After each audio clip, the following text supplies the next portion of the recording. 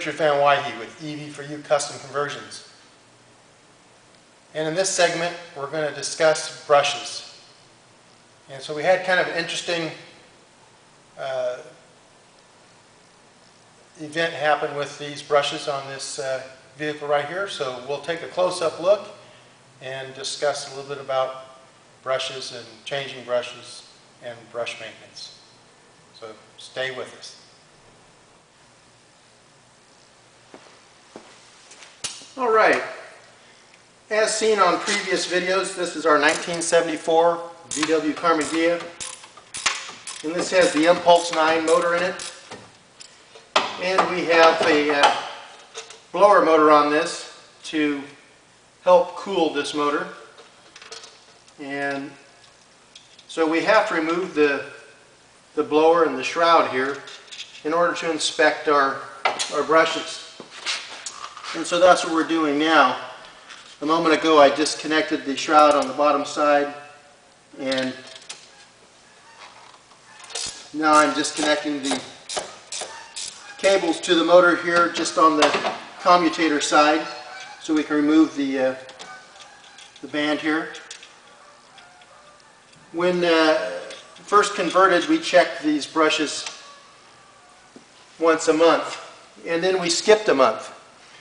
And the month that we skipped then, so after 2 months we checked these, we noticed that we had quite a bit of wear on 4 of the brushes, where 4 of them had what I would call normal wear and looked fine, and we had 4 that had abnormal wear, excessive wear. And it was funny that it was 4 and 4 out of the 8 brushes. 4 had identical wear and the other 4 had identical wear. And it was such that the inner brushes wore less than the outer brushes, the ones closer to the end of the motor here. And so we'll give you a close-up shot of that and share with you what we learned from NetGain Motors when we asked them about this. So let's get a close-up view. Alright, now we'll try to get a close-up of the brushes and allow you to see what we're talking about. So you can see here that this brush is about flush with the holder, whereas this brush is about 1/4 of an inch above.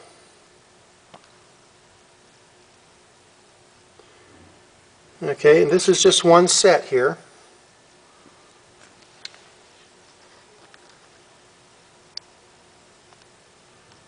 Try to get as good a view as possible on these. So anyway, as you can see, we had a difference in wear.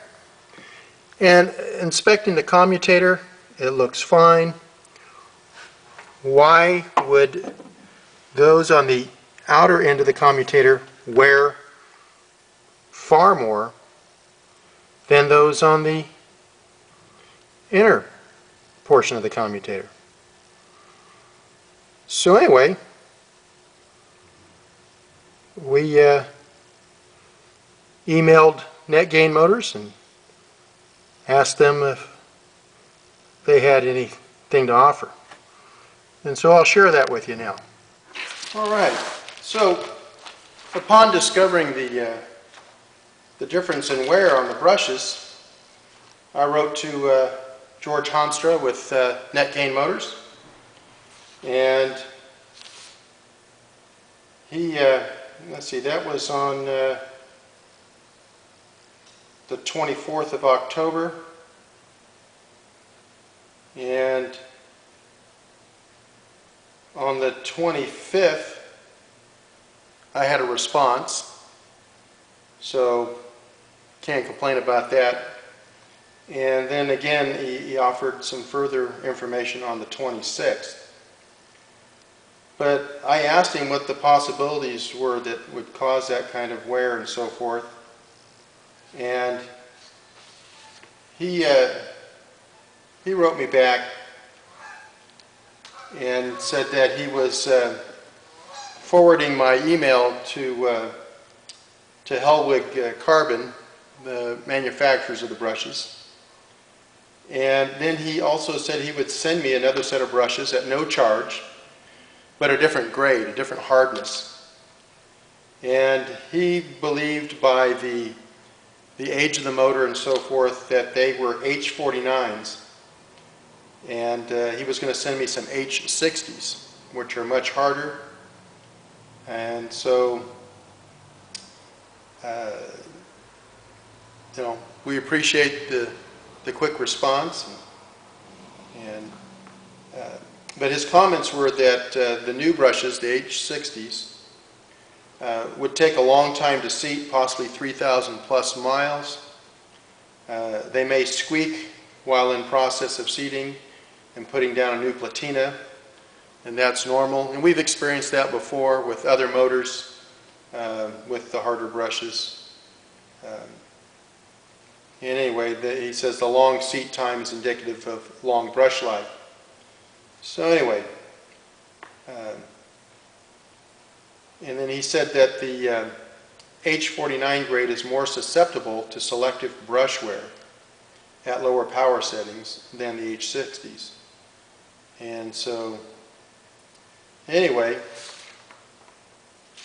he said that in a later email that the selective brush wear is not uncommon, and said that the part number of the brush should be on the side of the brush, but not the grade. So we don't have any way of really knowing what grade we're going to pull out of the motor.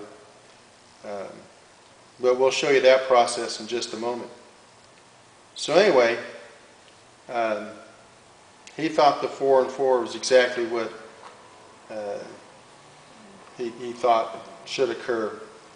Seemed unusual to me. I've never seen it before.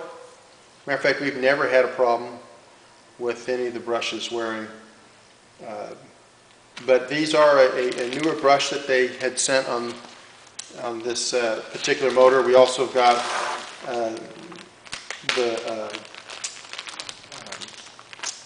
the 60s on some Warp 9 motors.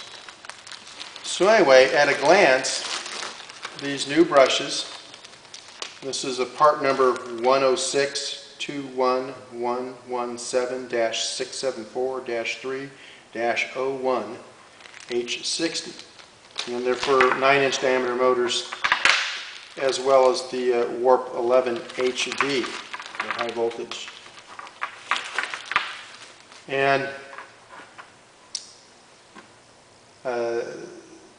as he said, they have the part number, but no hardness rating on there. These are a split brush, the red top, and what's different than others that we've received in the past is that these have an insulating cover over the wiring on the brush here. Instead of just being bare wire, these actually have a clear insulating cover. And so we will replace the existing brushes with this new set. We were excited when we originally got this motor. It was one of the first ones we received with the new style split brushes and the red top, which is a superior brush. It probably won't show up on camera, but this is actually two pieces. And you can see I can separate it slightly here. And then this is a some type of rubber that connects them at the top, and that's what the spring will ride on. And so it kind of acts as a dampener so that the brushes have less bounce, and supposed to have much less arcing and be a superior brush from the old style ones that they were using previously. So let's remove the old brushes and install the new ones. Okay, now we'll remove the existing brushes, and I'm just moving the wires out of the way here a little bit to get to the little bolt that holds these in place. And these are different than what's going to be going back in that they have a slot in them instead of a hole. So see if that shows up. This is slotted, makes them easy to slide in and out. So anyway, use a little tool here. See that? You can use lots of different things to do that, but we use this tool to hold that out of the way. It just pulls the spring out of the way, and we can pull the brush out, take a look at it, and there's no name apparent on these. So no information on the part number or anything there. And now the side that I had all the wear, and it does have a part number on it, and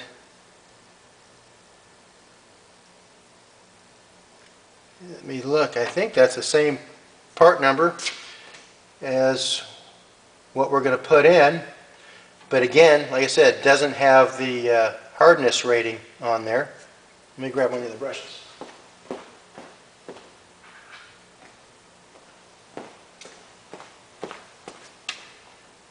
And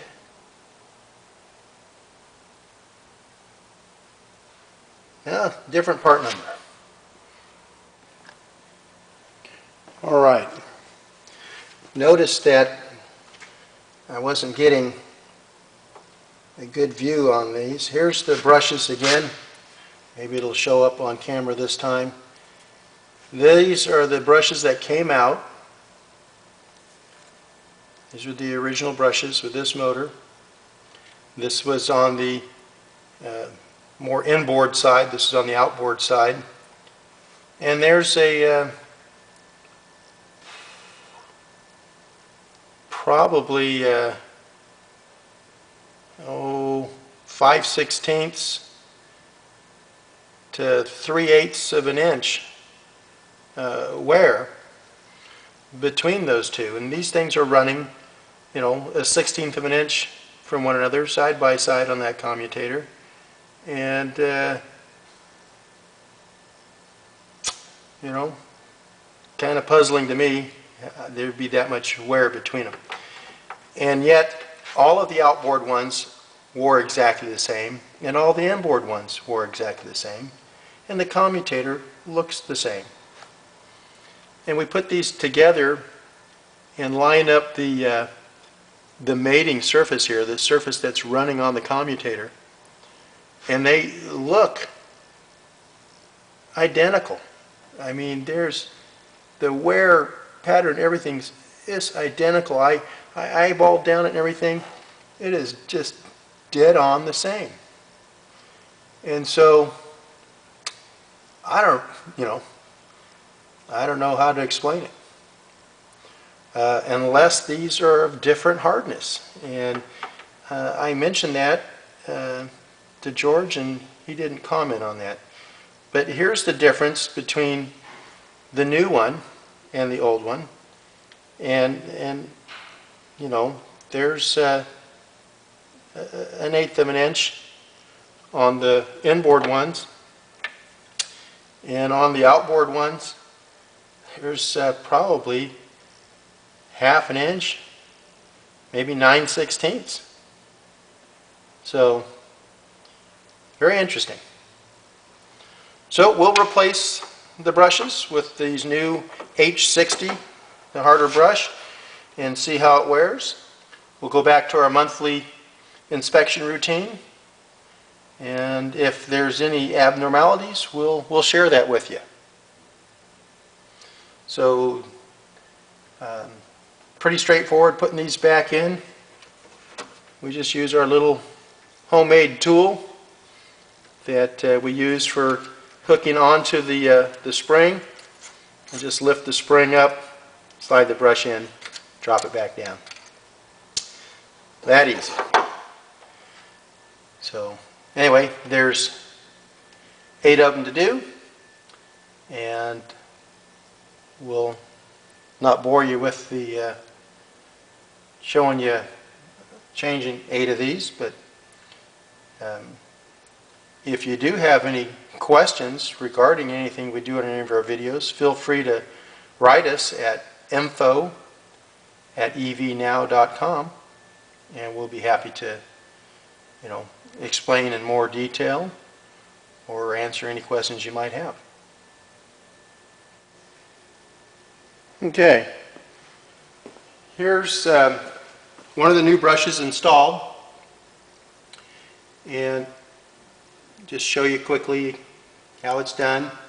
We just slip our little tool in here, raise up the brush, or the spring I mean, and insert the brush, and you got to make sure that the taper is in the right direction on the commutator. Lower it down, remove the tool, and there it is. Then it's just a matter of attaching the wiring, and so it's pretty straightforward, pretty easy to change brushes, not a big deal. And so we just kind of bend them down then to make sure they're not going to touch anything. So it doesn't take very long to change a set of brushes. It goes very quickly. So we'll talk just a little bit here about calculations. I like spreadsheets, and we've talked about this one in the past. This is a spreadsheet that we use for calculating the cost per mile of vehicles, and we do a comparison between the electric and a gasoline or internal combustion vehicle. And so by changing the variables, like the miles driven a day, we've got 40 here, say we change that to 50 miles a day, and the miles per gallon is 25. And we do that, and we can change the cost per gallon, say it's 386, and so then everything changes, and it shows us what the cost of gas is per day, and what the cost of electric would be, the difference, the cost per mile, and then it runs it out, per year, 3 years, 5 years, 7 years, 10 years. And these are kind of handy to play with and take a look at. But what we also have is one that we use all the time, and it's an EV range calculator. And so let me get a little better focused in on this, and we'll explain it. All right, we have 2 different ones that we're going to show you now, and one is designed to give you the range that you can expect with a given vehicle and battery pack. And so the variables that we will want to know is the weight of the car, in this example 2,200 pounds, the ampere hour size of your battery cells, and your pack voltage. And based on that information, we will calculate the energy per mile in watt hours and a maximum safe range. And the reason we title that maximum safe range, that is based on only an 80% depth of discharge. We never want to discharge our lithium cells beyond that point. for that matter, any other cells that you may want to use. That's typically the bottom threshold. So, just run a couple scenarios here. Let's say, with this example, we'd have 53 miles. And that's basically what the Karmann Ghia is that you've seen in previous videos. It's 2,200 pounds, just slightly less. We're running 100 ampere hour cells. It's 146 volts nominal. And so 53 miles. And we know from actual experience that that's dead on. We can get 60 miles out of it, maybe 63, you know, if we're running really conservative on the freeway. But I feel safe telling somebody that that's the maximum safe range. And so let's say we don't change the number of cells, but we just change the size of cells. We go to 130 ampere hour cell. So the voltage isn't going to change. And the weight of the vehicle is only going to change slightly. And so now we'd be looking at a 69-mile range. So another common battery size we use are the 180s. And so let's see what happens with the 180s. And because the 180s are a little heavier, let's pump this up. Let's go 150 pounds. So let's take it to 2350. And you can see at that point we're up to an 89-mile range. And so what else might we do to increase that range? Well, we can add some cells. And so let's say that we take this up to 170 volts. And that's going to add more weight. Let's take this up to 2,500 pounds. There you have it. We're at 98 miles. And so if you wanted a vehicle with that kind of range, bang. We now know that that's what's going to work for us.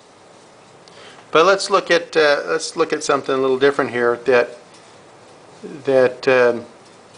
has a few more variables and a few more answers. And that's on the other page here. Okay, that last spreadsheet we just looked at we call the range calculator. And on this one we call it the pack size calculator. And on this one the variables are the vehicle weight, the range desired, and the cell size. So in this example, we have a vehicle, 2,200 pounds, again, using the Karmann Ghia's real-world example. So we have 2,200 pounds, and it calculates, again, our energy per mile. The range desired is 100 miles, and the cell size 180 ampere hours. And it is showing us that in that scenario, the number of cells required is the 44 that we're running before. It calculates the pack weight for us, so we know that we're adding 560 pounds. And so the original pack weight with the 100 ampere hour cells were 312 pounds. So we're adding another 250 pounds. So we can go up here and change this to 2450 to show our additional vehicle weight. And so it also then calculates the battery pack weight, but it's also calculating the battery cost. What we have found, though, is because this is designed to use the range and the cell size as the variables, as the weight goes up, the range stays the same because that's something we've inputted. It shows the number of cells went up, and so the price went up, so forth. Let me show you that again. We'll drop this weight back down to the 2200. And you notice our pack size requirement decreased. So the number of cells, of course, was the variable that decreased in that because we've stipulated that. That's not a variable that we're allowing to be calculated. That's one we're specifying. And so the cost went down and so forth. So let's say that the vehicle weight's not going to change much, except for, the battery size. But we'll leave that at an average. And so with the 180 amp hour cells, that's 560 pounds. At the 100 amp hour ones, it's well, at the 100 miles, the number of cells that changed requires more cells. So you can see that this allows you to play around and see what's going to work for you. So if you want a 100-mile range, the options are going to be you're going to use a lot of 100 amp hour cells, 80 of them, and you're going to be at 600 pounds of battery weight versus the 180s with only 44 cells and only a 40-pound difference in weight. Actually, they're going to be lighter. Here's the other variable. Look at the price. At just over 11,000, we go with 100 amp hour cells. Bang. A lot more cells, not quite double, but the price really didn't change much at all.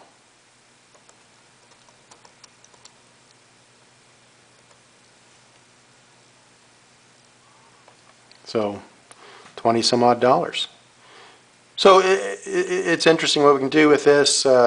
Let's get to a 60-mile range, which is what most of our commuter packages offer. And so we're at only 27 cells to get there. But let's change that to the smaller cell now. And so in order to go 60 miles, 2,200 pound car, 100 amp hour cells, 48 of them, and we're at a 158 volt pack. And so we can play with this. We don't want to go that high a voltage. So we can say, well, let's go to a little bigger battery. Notice we were at 6,600.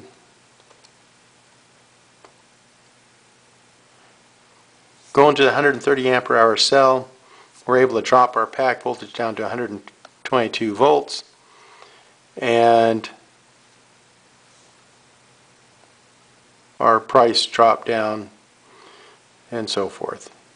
And so you can play with it. And we could change this to where different variables can be adjusted. where we can, you know, vary the pack voltage and so forth.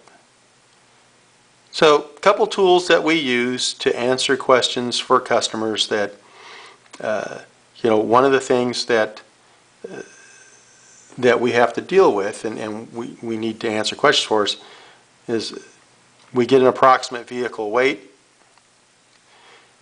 They tell us their desired range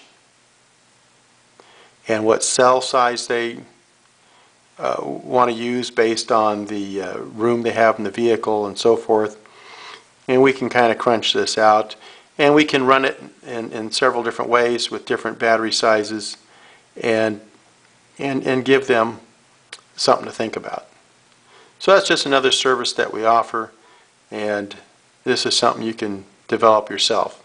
So just wanted to share that with you. Allows you to run different scenarios very quickly and easily, and helps you in the decision-making process when you're designing your conversion. So, for the EV Answer Man, I'm Richard, and I thank you for watching. And if you have any questions you would like answered, please email us at info@evforyounow.com. See you next week.